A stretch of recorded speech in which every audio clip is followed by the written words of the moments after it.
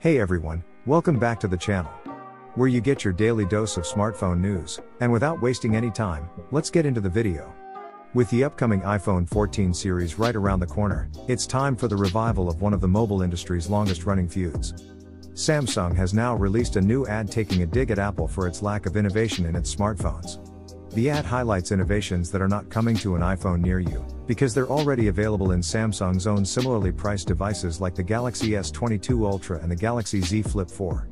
The ad comes several days ahead of the highly anticipated iPhone 14 series launch event, which Apple confirmed will take place on September 7th. The ad, which was published on Samsung's official YouTube channel titled Buckle Up, is not shy at taking pot shots at Apple, which highlights Samsung's own innovations like the highest resolution cameras in smartphones, the introduction of zoom lenses, and the cutting-edge form factors of its foldable smartphones, and jokes that you won't be seeing these innovations on an iPhone anytime soon.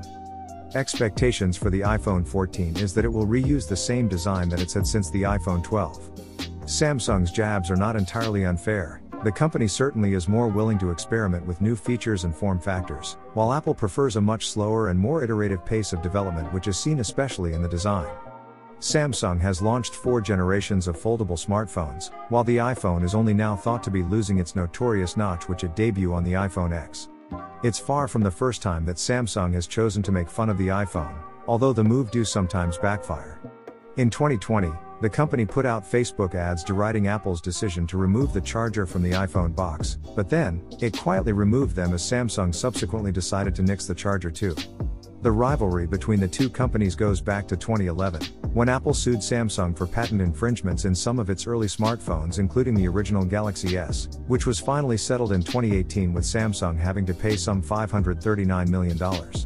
Yet the needle continues, as earlier this year, Apple's marketing head, Greg Joswiak, used an interview celebrating the 15th anniversary of the iPhone to moan about Samsung, ignoring the fact that the iPhone has now itself adopted numerous things that debuted on Android devices, like bigger screens, multi-camera setups, and home screen widgets. Samsung regularly trolls Apple ahead of its special events and new product launches. One of the more iconic Samsung campaigns came in 2017, when the company relentlessly mocked the iPhone X's notch, as well as the lack of a headphone jack. But of course, Samsung oftentimes ends up adopting many of the changes and features it once mocked Apple for doing.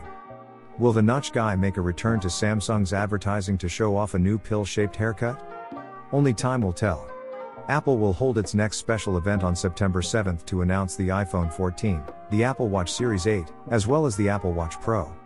Do consider subscribing to the channel to stay updated with all the latest tech news.